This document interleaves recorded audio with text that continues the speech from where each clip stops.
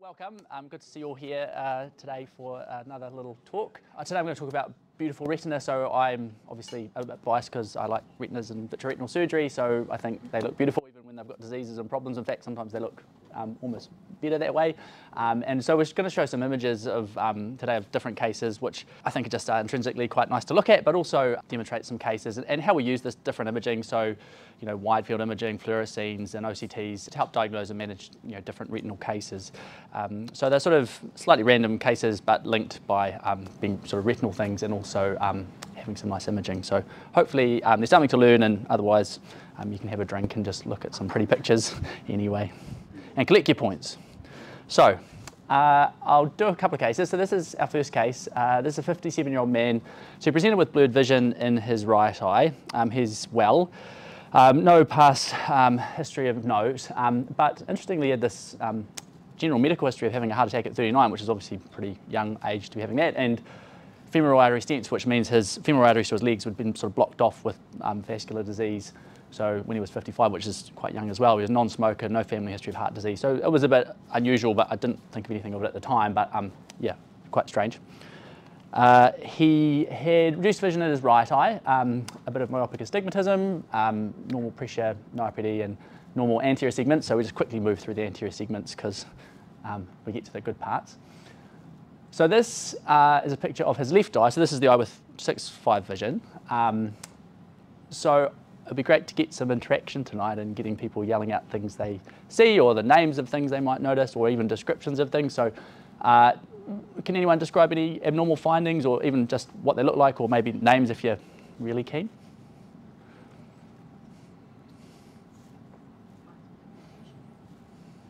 Someone saying some hyperpigmentation, something? Are you talking about this sort of stuff around here? Yeah. And the nerve looks pretty healthy, the blood vessels look okay. But there's other funny stuff, eh? All this sort of kind of like cracks in the mud or something kind of around here. And yeah, this is quite cool. Sort of, people would describe it as a reticular kind of a lacy pattern, maybe. I don't know. We'll see in a minute whether you really think that's what it is.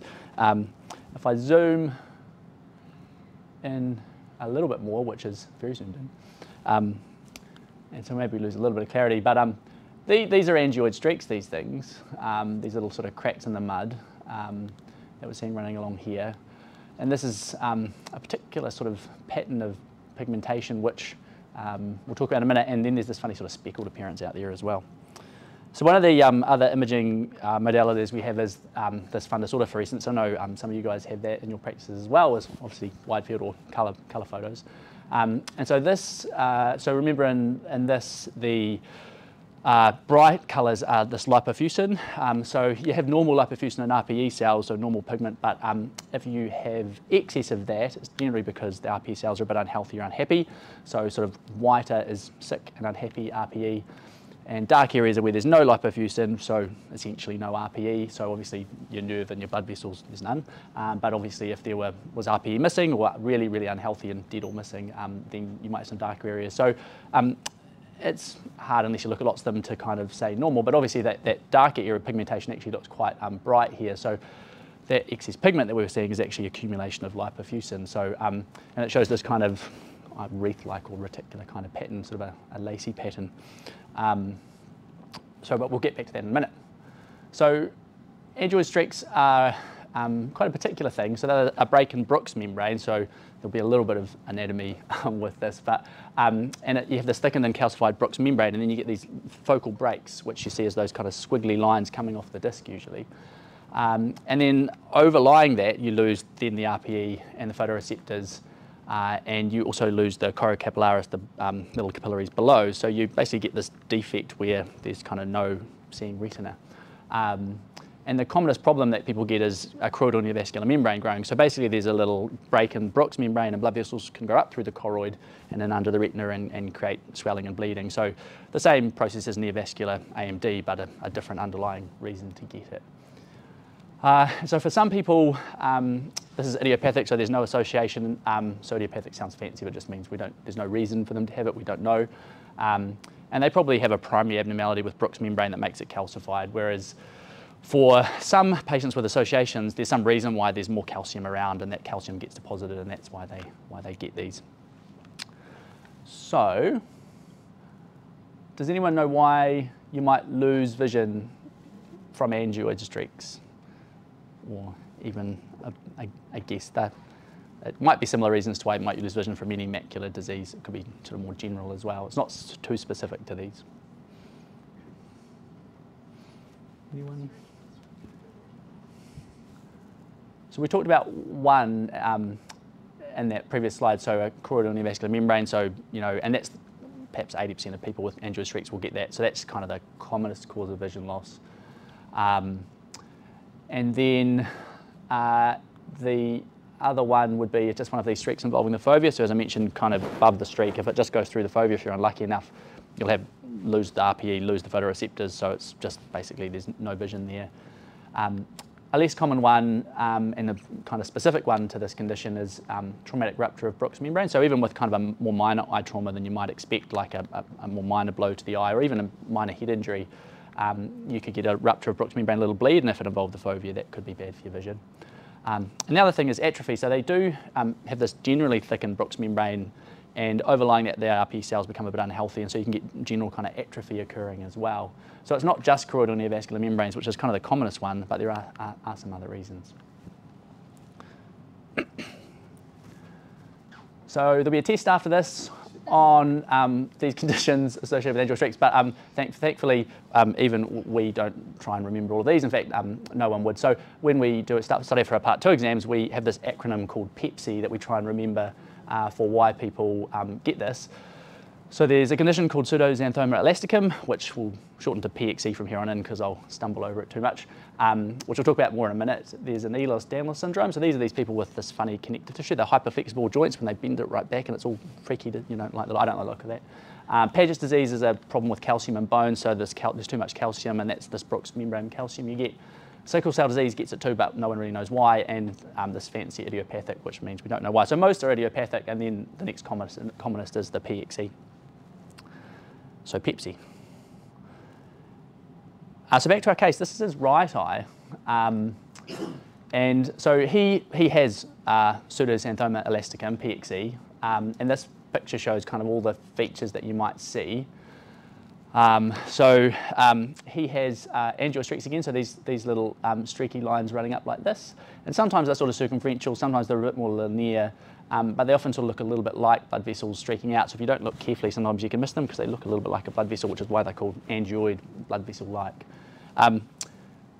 There's these little atrophic spots, which I suppose just by themselves you could just see them in anyone, but those coupled with these, and then these comet tail lesions, these sort of usually like a little spot with a little pale sort of tail on it.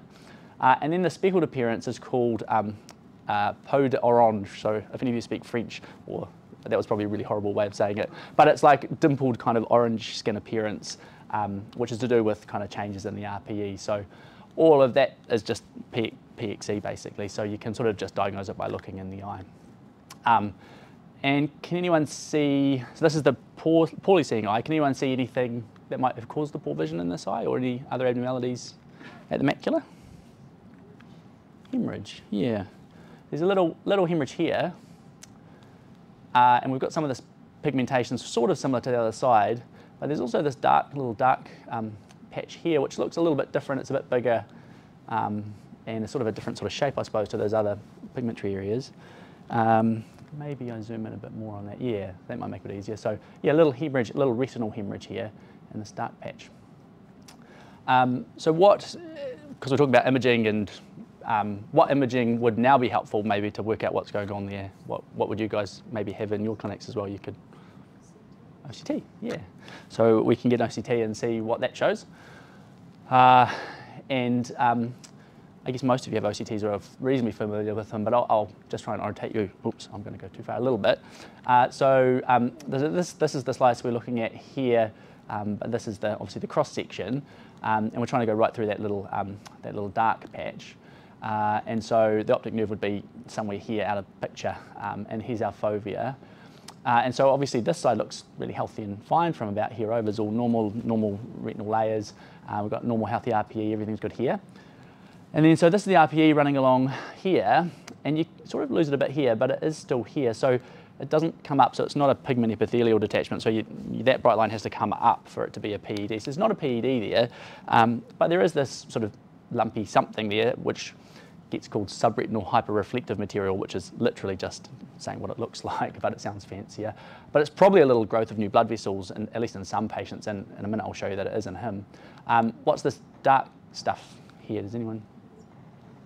Yeah, that's subretinal fluid. So we know that's subretinal because it's the photoreceptors are still here and the RPE is here, so it's in that subretinal space. And it's less easier to see, but often you'll see cysts if there's intraretinal fluid, but sometimes there's no cysts.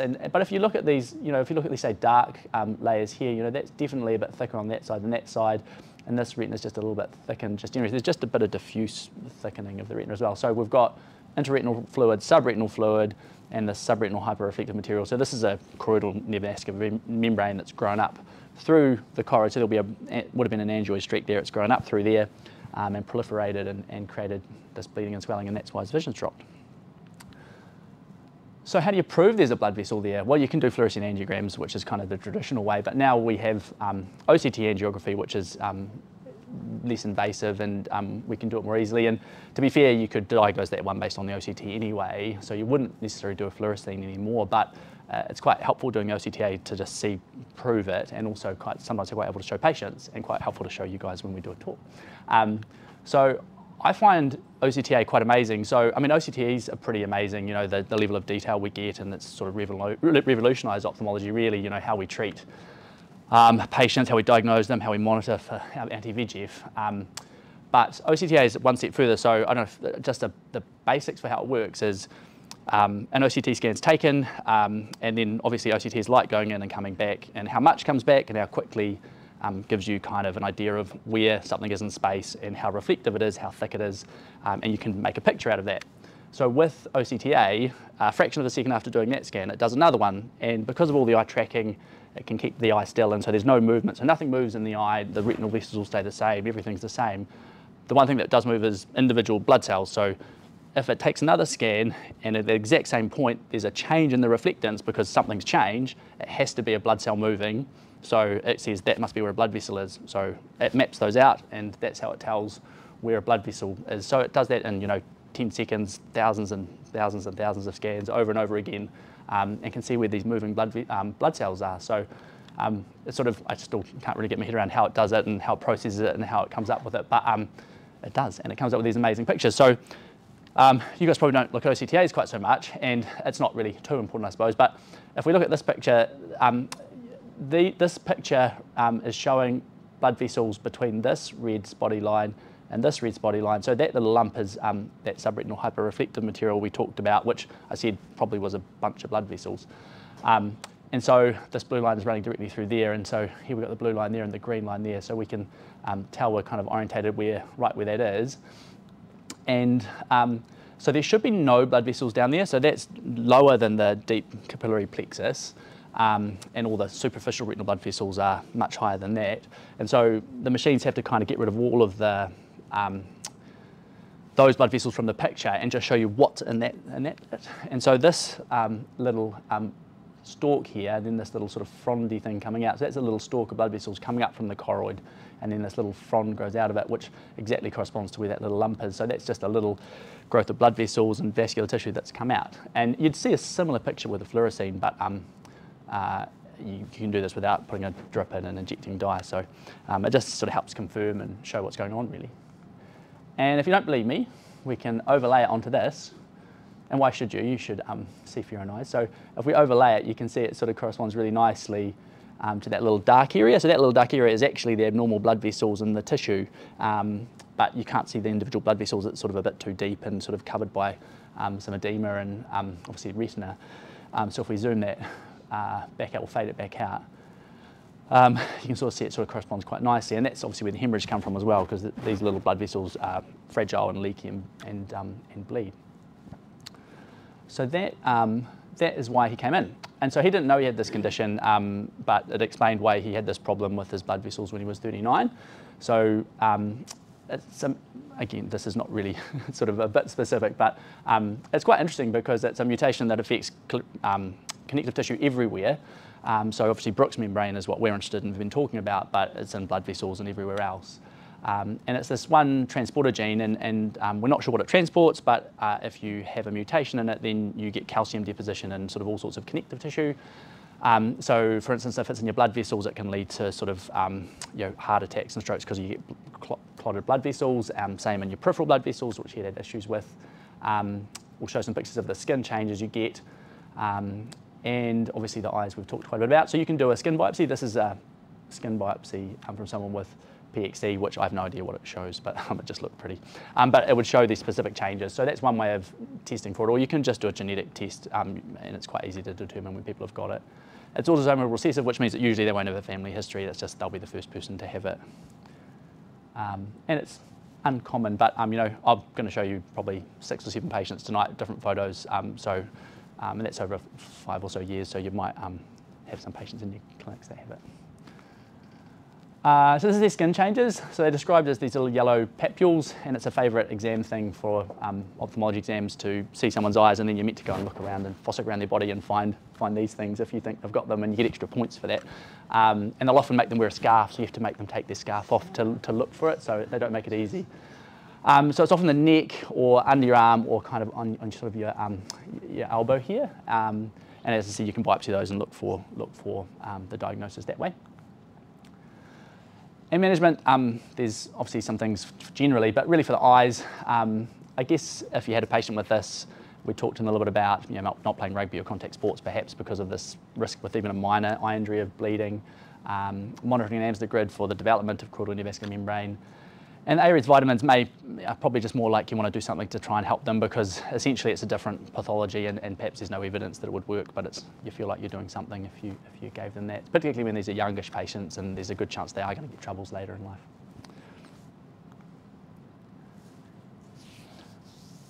So yeah, we talked about some of the reasons people lose vision. So this is a few other images of people with angioid streaks and or PXE and just their history and how they go. So this is another patient, and just, I suppose, looking at different way they look. So here are the angioid streaks again, these long lines coming off the disc here and here. So they look a little bit more blood vessel-like. So on a quick exam, you could easily sort of miss those, I think.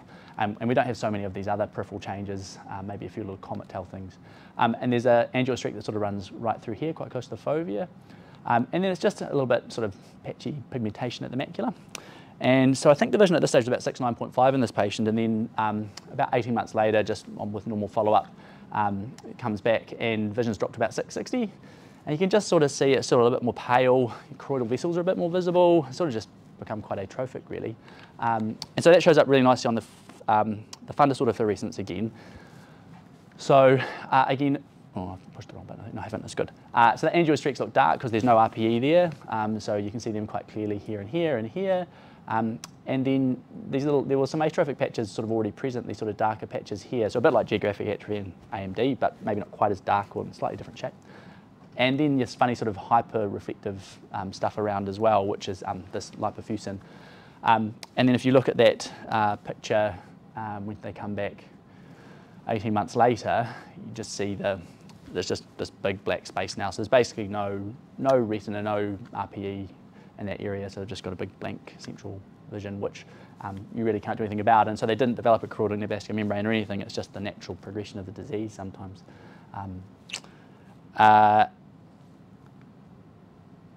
This is another patient with pseudoxanthoma elasticum and angioid streaks, and again just showing that they look different sometimes. So in these ones the streaks look quite pigmented and funny, but you can still sort of see the little streaky things around.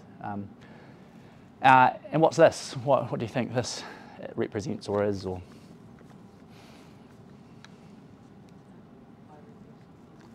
yeah, so it's basically. I don't know, you can call it different things, a disc-form scar or fibrovascular, so it's subretinal fibrovascular scarring basically. So they've had a choroidal neovascular membrane in this eye and has poor vision there, and they've got known problems and known PXE, and then they came to clinic one day saying my other eye's not very good, and you can see there's a little hemorrhage on this side, so they're developing the same problem there. And again, just showing the fundus autofluorescence, just out of interest, just showing how dark it looks in these areas where the RPE is missing, and there's that quite dark pigmentary change, and so you're not seeing any lipofuse in there, so it's very, very dark. So yeah, just again, sort of showing those changes, which can be more obvious sometimes on that. And OCT can help a little bit as well. So this picture is again of a fibrovascular scar, essentially. So someone with sort of end-stage choroidal neovascular membrane and pseudoexfoliation syndrome. So this lumpy hyperreflective stuff, which is hard to tell if it's sub-RPE or subretinal. I can't really tell if it's RPE there or not, just because it's all sort of messed up really. But it's just would have been blood vessels and then bleeding, and then it's now sort of a mature scar. And overlying that, you've sort of lost all the organisation of the retina. You've got a little bit of edema, those little cysts there as well. And this is the fovea here, obviously. So there's just no useful photoreceptors all through here. So that's, a 660 kind of eye. And this top one here really nicely shows an angioid streak. So this is the angioid streak seen in cross-section. So you can see here, so this is RPE and Brooks membrane, and you can't really tell the two apart in this. Sometimes you can. And you can see here, there's just a discrete break in it. And then, so we see this nice shine through, so the sort of the light from the OCT, because there's no RPE to absorb it, it just goes straight through, so there's a little gap there where it can get through. And you can sort of see the retinal layers diving down into it, so the ellipsoid layer, the sort of photoreceptors are gone there too, so the other layers kind of sort of cave in, look like they're sort of caving into it.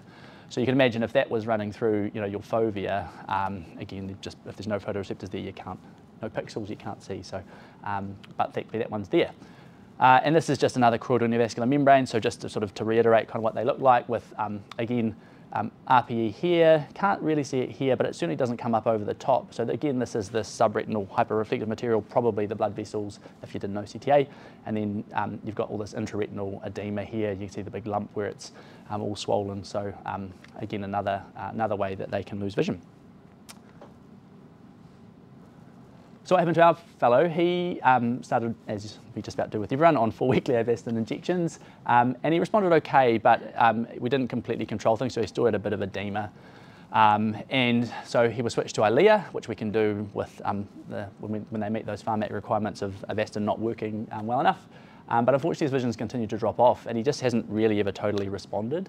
He's had sort of some persistent edema going on, and if you look at his, so he's about 18 months into it now, so if you look at his pictures now, that little darker area is a bit more sort of best circumscribed, and it's sort of, you can sort of see the pigmentation a bit more easily, so it's basically kind of a little scar now really. Not the sort of white fibrovascular one, but just kind of a little localized deep scar. And he's still got a little hemorrhage here. I don't know how well it's a bit orange, that picture, but so that indicates it's still active. Those blood vessels are still there and still not controlled by the anti-VEGF, unfortunately. I zoom in a bit. Extreme close up. And then there's OCT now. So again, we've got sort of normal retina from about here over.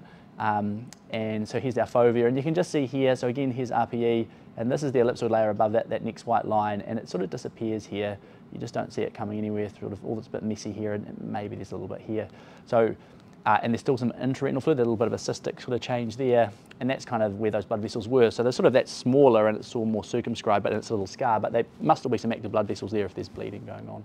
So he's lost vision because basically his ellipsoid's gone in that area, so he's just had active ongoing edema. And one day probably we'll have to stop treatment because he won't meet the pharmac criteria anymore, and also his vision's probably just going to drop enough that so we'll keep going 4 weekly and keep him seeing as long as we can, and keep his fingers crossed he doesn't get it in the other eye. Does anyone have any questions? That's the first case. Does anyone have any questions about any of the images or the types of things? The prognosis you expect within time frame for his fellow eye? Well, I read, researching this data, I read that for people with pseudoxanthoma elasticum, that about 80% of them are bilaterally blind by age 55. And that's even in the anti-VEGF era, like perhaps they don't respond quite so well as AMD patients do. So yeah, it's not really a nice thing when you sort of see someone who's 30 or 40 and they've got it in one eye, you just know it's not going to look good for their other eye. So, but you know, that's not universal, and sometimes I've certainly seen them respond to anti-VEGF better than that. So that's not necessarily typical, but they often get that atrophy that just keeps coming, which also happens to typical AMD patients as well. You can treat their wet macular degeneration really well, no edema, no hemorrhage, but they just get that underlying geographic atrophy that eventually comes over several years. So you keep them seeing longer, but eventually it's the dry AMD that, that takes their vision, and it can be the same for these people. Yeah, so that's, I suppose, some of the key points. Just, yeah, angioid streaks are those breaks in Bruch's membrane, so it's just a little anatomy lesson of all those layers again. That pseudoxanthoma elasticum is the most common cause, apart from this idiopathic we don't know. But even though it's a very specific condition, like it's got a lot of comparisons in terms of the way it affects vision as just typical AMD, which you guys will obviously see a lot more of. And hopefully it showed a little bit about why that imaging can be useful and how we use it, and just how pretty it can look. And yeah, unfortunately, anti-VEGF, although it's amazing, it doesn't work for everyone. And we sort of run out of good treatment options at that stage, to be fair. But yeah, it's probably still slowing it down for him to some degree. But yeah, without treatment, he probably lost vision a lot more quickly. That's case one. I thought I'd do one more little case, and then we'll have a wee break. As I said, I do vitreoretinal surgery, so I usually like to have a surgical video or something as well, because I find the surgery a bit more interesting at times, and it's also nice to see how you guys react to the gruesome eye surgeries. Like, some people like them. I'll do it before the lunch, the little interval, and see how you go. But I just find it quite interesting, and this is quite interesting surgery, I think. So this fellow is a 62-year-old, so he was chopping wood, and just a bit of flicked up to his eye, and he lost all his vision. But he took a couple of days, I think, to come in, because he was sort of a stock guy, and came in with counting fingers vision and an IOP of 50, and he had a subluxed lens and a bit of cataract. And he had a bit of vitreous hemorrhage, but basically looked like the back of his eye was healthy enough. So the main issue was the pressure in this cataract and the sublux kind of displaced lens. And so unfortunately, he was seen by one of our fellows who probably didn't know the New Zealand system very well. So he just got put onto a waiting list for surgery. They controlled his pressure, so there was no real rush. But because he's ACC, like, he can have private treatment, and so he was put onto the public waiting list. And I guess he was an electrician, he couldn't work, and he was on a benefit, and he could have quite easily just come and had private surgery, because ACC will pay regardless of, and we charge the patients nothing, it's funded all by ACC, so they pay, ACC pays whether it's done here or at the public hospital. So, but obviously if we can free up a space in public by doing it here, that's really useful. So someone who can't access ACC can have it there, and usually it's just a bit quicker doing it that way. But anyway, luckily I was reviewing my list and found him, and so we brought him out here to do the surgery, and so he's really happy, because he'd been sort of languishing and waiting and hoping that he'd get his surgery. And this is all COVID-related delays and stuff as well, so it's not just the doctor who saw him, but they just weren't aware of this ACC stuff. So if you see people with ACC issues, and you know, you can always refer them to anyone privately, because they it's all funded, and it's yeah, it basically helps the public system to some degree. So anyway, I don't have a pre-op picture of his eye, but this is just at the start of his surgery. So to orientate you, I'm sitting at the top of his head, so his feet are that way, and his forehead's here. And so you can see his lenses kind of all the way down there, so we can't do a normal cataract surgery here. So you need so all the zonules, you know, are missing kind of all through here. And they're probably damaged in other places, but obviously they're gone there. So that's looking straight, you know, into the vitreous, and there's vitreous all kind of through there, and the vitreous coming into the AC is why the pressure was high. So yeah, we need all those zonules intact and the bag intact to kind of do the surgery, to kind of take the lens out of the bag, but also then obviously to place an IOL, it has to be in the bag and centered and stable. So you can do some tricky fiddly things to do that, but for our surgeons, we sort of do it differently. So we just think we'll take the whole lens and everything away, and then we'll just put a lens in differently. So I'll show you the way I do it. Sean's probably shown you videos before of, he does this Yarmany technique with the little haptics, the little legs of the lens going into the sclera, and this is just suturing a lens, which is just a different way of doing it, which I find a bit easier. So so ask questions and as we go, because it's basically just, I'll talk a little bit through it, but just shout out if you want to ask anything, or I don't explain it very well. So we're going to do these marks, we're going to suture the lens in, so you have to be really precise with your markings to make sure you get it even and not tilted or decentered. And so this is opening up the conjunctiva to get access to the sclera where we're going to suture and make the little openings. So we do that on one side, and we've done it on the other side as well. And this is all double time, by the way, or triple time or something, so I'm not, just don't want you here for too long. It also gets rid of the little shakes. So this is marking, so that eventually that's going to be where the sutures will come out from inside the eye to be tied to the sclera.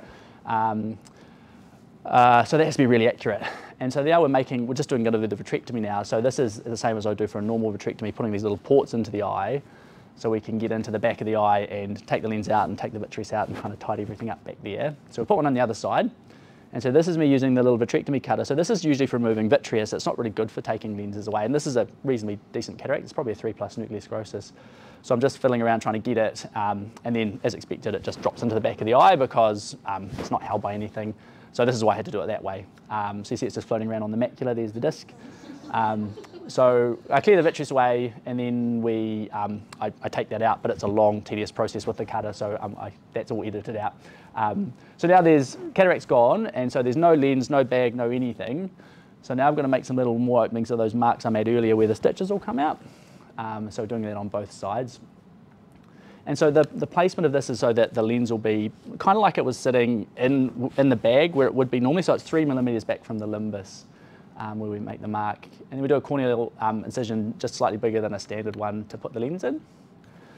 The lens is a bit hard to see here. You'll see it when it's in the eye, but it's got these little legs with little loops, little holes in them. And so we put this Gore-Tex suture through one and then through the other one. You can sort of see the little bean-shaped sort of hole there. And we do the same on the other side. And then we just got to pop it in there and take it out through the little opening I made here with these little tiny forcep things.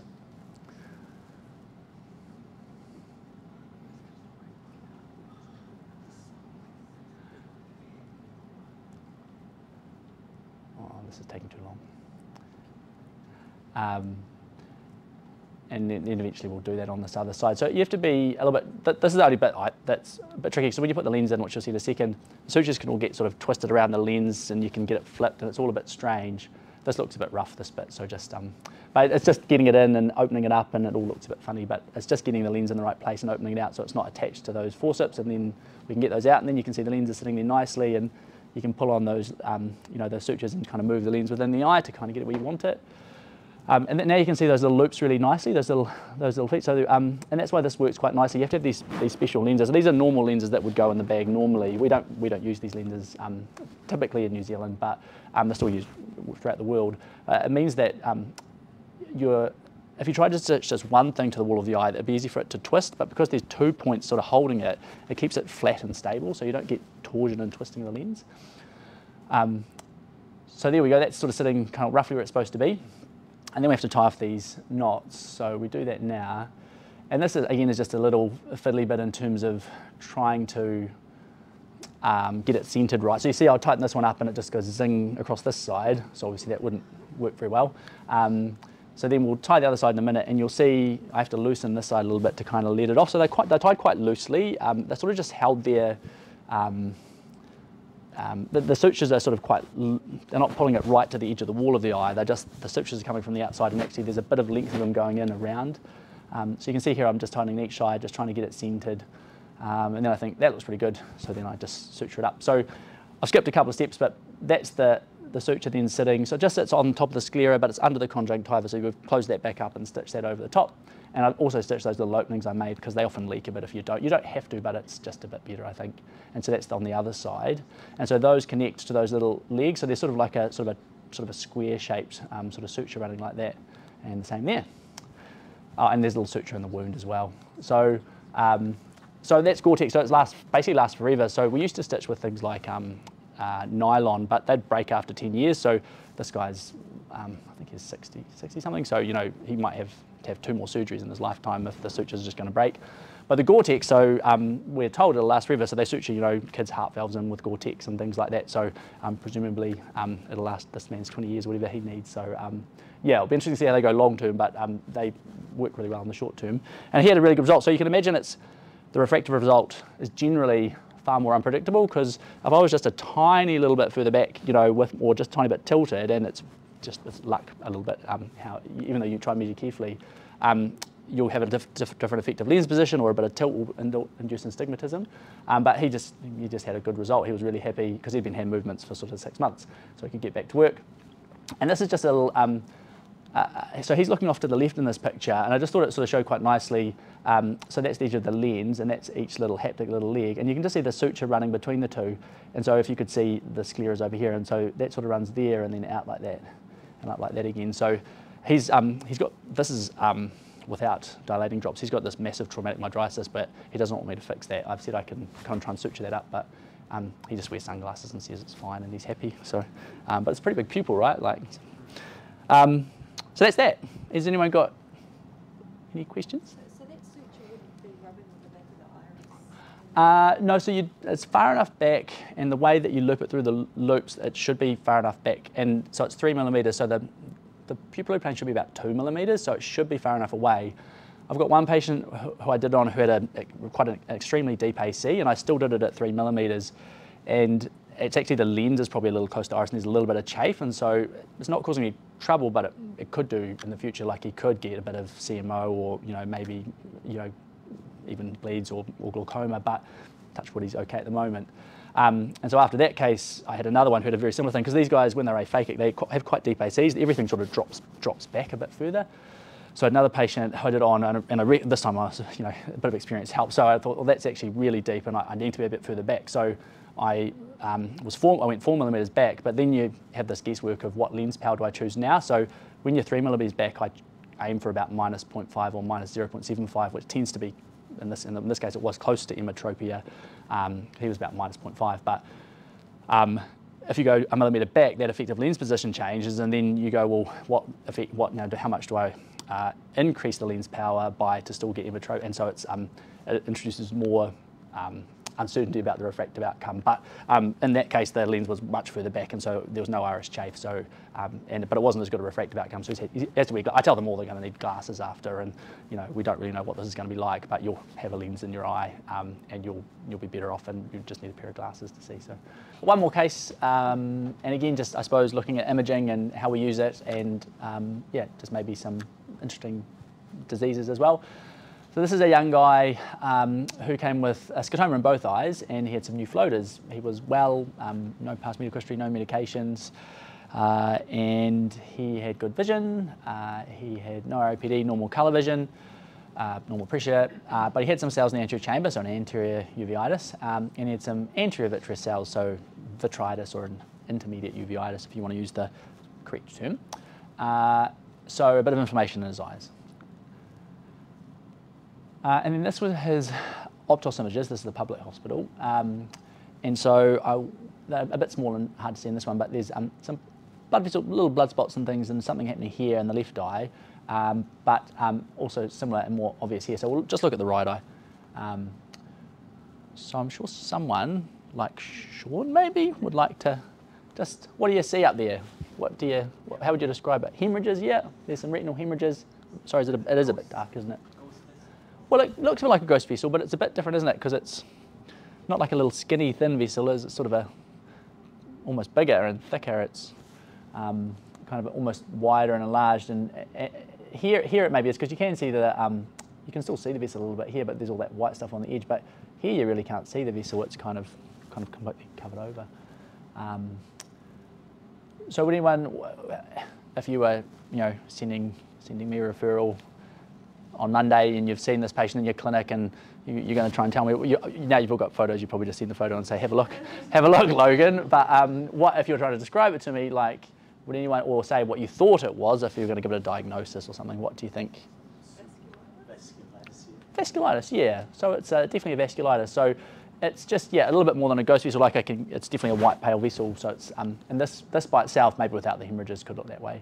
But this is definitely a kind of a vascular picture. So inflammation around the blood vessels with associated kind of retinal hemorrhages. But there's no, but the inflammation is limited to the blood vessels, so there's no retinitis. You're not seeing choroiditis, spots of inflammation in the retina or anywhere else. It just seems to be limited to the blood vessels. But remember, it's also in the vitreous and the anterior chamber. So when you think about inflammation, just generally, obviously think about anatomically, so there's anterior, intermediate, or vitritis, and posterior, which is vasculitis, choroiditis, or retinitis.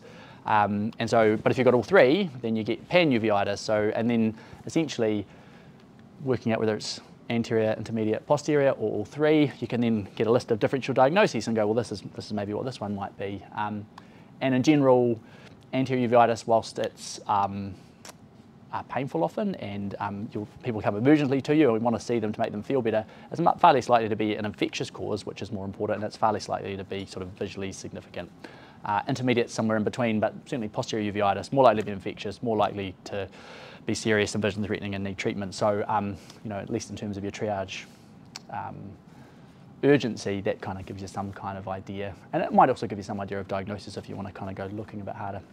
So panuveitis, if you look in textbooks or somewhere, this might be a kind of a reasonable list, and there's probably, you could probably add ones. And then the next step if someone has uveitis is it infectious or is it like an autoimmune condition? And so why does that matter? Why is that the next big thing we worry about or think about? Caleb might know. No? No? So here we've got like some of these infectious ones like syphilis, which can just be on any list because syphilis looks like anything, and it's always fun to tick that form and send them off and try and have a conversation about why you're ticking it. And so these are all infectious causes, and endophthalmitis is a bacterial infection within the eye, generally bacterial fungal. So all infectious here, and these are autoimmune ones. And so basically, well, if you have an autoimmune one, you're going to suppress the immune system with steroids or methotrexate or something like that to treat that, and that will work really well. And if I give those medications to these patients, they will get much, much, much worse because their immune system is what's probably trying to fight their infection. So, so that's really the key differential diagnosis, infectious or not, and that kind of anatomical thing about where they are, and that gives you a list of what it might be.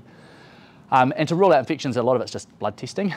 It can be sort of how it looks. Syphilis can look like anything, so you just have to test for it. But some of them you might be more impressed that it's an infectious versus another one, but often it's blood tests. You can sometimes, if it was a bit different to this, you might take a vitreous sample and check that for PCR of different bugs. So there's lots of ways of ruling it out, but you sort of have to exclude it before you go and think it's something that's an immune one. So I thought he might have sarcoidosis is sort of what I thought. And if you look at this picture,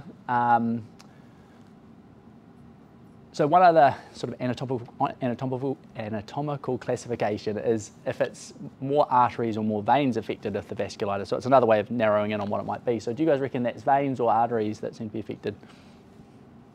Or both? I'm hearing a few whispers of veins. Yeah, sorry. Yeah, so I think this is definitely vein, this one, and I'm pretty sure this one is too. That's what I wrote in my notes anyway. So the picture gets a bit dark up there, so it's not too easy to see, I'm sorry. But yeah, so if you look at that, that gives you another clue. So if it's mainly veins, so we call that periphlebitis, then it's these sort of things, and if it's arteries, it's these sort of things. And so some of these, like this, is acute retinal necrosis, so this is quite a nasty disease. And then if it's a bit of both, it can be these other unusual kind of arterial diseases that affect all parts of your body. So, and we don't need to know what they all are or anything, but again, if you remember, sarcoidosis was in the list of panuveitis, and it can look like anything in the eye, basically, a bit like syphilis, and it's in this list for periphlebitis. So this is what I thought he might have. You don't know until you do the testing, though. And so we don't really still know if he had that or not, because so we did the test, so you do this thing called a serum ACE, which was slightly raised, but it doesn't mean you have it, it's just suggested he had a chest x-ray which didn't show the normal changes. We took a biopsy of his conjunctiva because sometimes he had little lumps, and sometimes they can be little granulomas that show down the microscope what sarcoid is, but he didn't have that. And he's well otherwise, so we decided, so you could do a CT chest and look more closely at the lungs, that's the other main part that gets affected by sarcoid, but he's asymptomatic and he's well, and we excluded all the other infectious things with all the other testing we did. So we're going to treat him with immunosuppression regardless, so we don't really need to go and radiate his lungs with you get quite a bit of radiation from a CT chest, and there's really no point if he has it, we're going to be treating him with immunosuppression, which is what you treat sarcoid with, so it didn't really matter. But if he developed a cough or chest symptoms, you could do a CT chest and maybe see if he really does have sarcoidosis, but it doesn't really matter. So this is another one of our beautiful pictures, or I think it's a beautiful picture. It gets a bit dark, but so if you remember, his blood vessel was, he had the vasculitis here, and sort of along, this blood vessel is a bit thinner here. So why does this bit look extra dark? You might see that here too, it gets a bit dark all up here, but it's quite dark around here. Why is that? So this is a fluorescein angiogram. So we've injected dye into a drip into the vein, it's gone through, it's gone into the arteries and the veins, so it's, the arteries are looking a bit brighter at this stage and the veins are a little bit darker. And obviously we've got the macular disc here. So why does it look, do you guys know why it would look darker? Yeah, inflammation blocking, yeah. So because these blood vessels are essentially occluded, especially this one, and also here to some degree, or maybe at least the side branches of this one. So this light grey appearance is basically the capillaries filling. So you can't see little individual blood vessels, but you can sort of see this sort of fluorescein in there, giving it this light grey appearance. And in here, there's no capillaries, there's no flow through them at all because these blood vessels along here are totally blocked off, and from here up it's all blocked off as well. So it's really helpful in seeing these areas of ischemia like a blood flow. So this is, again, this is a rare thing we're talking about, but if you did something in someone with diabetes, you wouldn't obviously see blood vessels like that, but you would see patches of ischemia just the same as this, and you might see them at the macula, which might affect their vision as well. So, so it's sort of a different underlying disease, but similar things that you might see in the imaging. So. And then the other interesting thing in him is, so this is a much later phase in the fluorescein, so a lot of the dye's gone out, you can see the blood vessels aren't so white anymore, and the disc kind of stains and becomes whiter. But what you see, so this was one of the normal blood vessels here and here, so they were obviously abnormal even on the colour photo, but you can see these little fluffy bits here and here and here, here. So they're all leakage and a little bit of vasculitis and blood vessels that look totally normal clinically. So you can see it's quite a widespread thing, even though it was really only obvious up there. So just another reason why we don't do that many fluoresceins anymore, but sometimes they can be quite helpful. So we described him as idiopathic, again, that great term because we couldn't really prove it was sarcoid, even though I think that's what he's got. Panuveitis with this occlusive retinal vasculitis, so ischemic retina because it was totally occluded blood vessels. We checked for all the toxo and all of those things, syphilis, all negative, and he put him onto oral prednisone. And this is how he sort of progressed over a few months. So, and again, this is where this wide field imaging is great because once upon a time, we would have just described what was going on and then said it looks better or there's less hemorrhages or whatever, but now we have this perfect photographic record, and so if I see them or someone else sees them, it doesn't matter because we all looking at the same picture and know exactly what's happening. So that was presentation, and then I think about a month later it looked like this. So you can certainly see far less sort of inflammation around this vein and much better here and maybe a few less hemorrhages, and then I think another couple of months later again looking even better, so very few hemorrhages here now. Vessel still doesn't look quite normal, but and again this vessel probably hasn't quite come back, but there's less hemorrhages up there. So that's just the steroid working on, presumably for some reason he's got this autoimmune inflammation, again maybe sarcoid. It's just for whatever reason gone after these blood vessels, and if we dampen down his immune system, it gets better. So steroids can work wonders. Then he came back a few months later and his eye looked like this. So what's changed now? Someone saying blood vessels? What's? Yeah, I reckon it's quite, again, I think it's quite pretty. This little frontal blood vessels here has popped up, which is, again, what you would see in someone with diabetes potentially, but obviously a different condition here. And yeah, you tend to get these sort of frondy loop things, and sort of that they're not normal ones, because normal ones obviously just run from the disc and get smaller as they go out, and they're sort of heading somewhere, and these are just kind of hanging around in a big frond. And if they're smaller, it can be harder to tell, but here it's obviously quite obvious. And then if you do I think I zoom in a bit, that might have helped. No, it's easy to see anyway.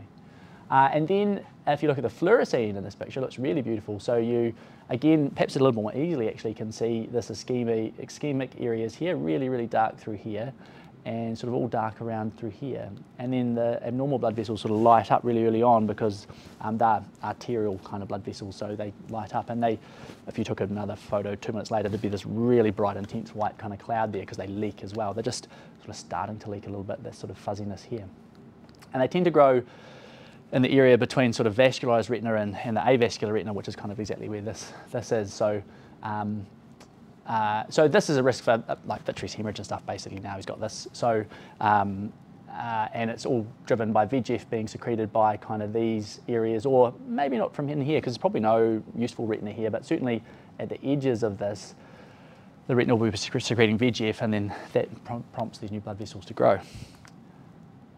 Oh, we zoom in again. So what's happened since that last picture?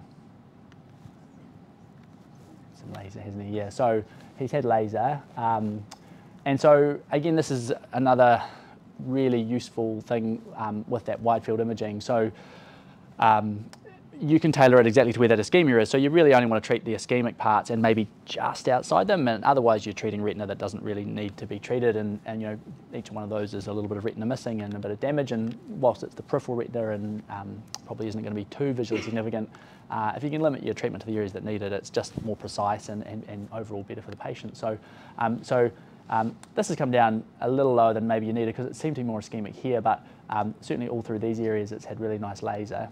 And I don't know if you guys see it as well, but these blood vessels have sort of become a bit thicker and sort of kind of, I call them budded at the end, and there's less of the little loops of them, so it's sort of responded, it's sort of shrunk down a bit, and it's less frond-like, and if you did a fluorescein it would probably be less leaky as well, so it sort of becomes a more mature, smaller vessel and less risk of causing vitreous hemorrhage.